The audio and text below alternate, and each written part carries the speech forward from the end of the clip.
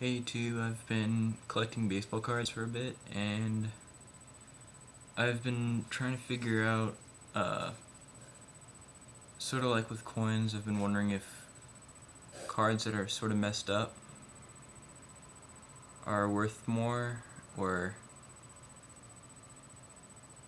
I have about 2,000 cards, and I found too that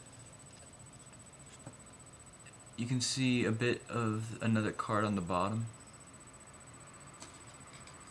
Well, and then on the top it's pretty much cut off, so I don't know if there's a deck somewhere that's all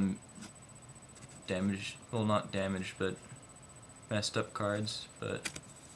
I just wanted to know if they're more valuable or not, so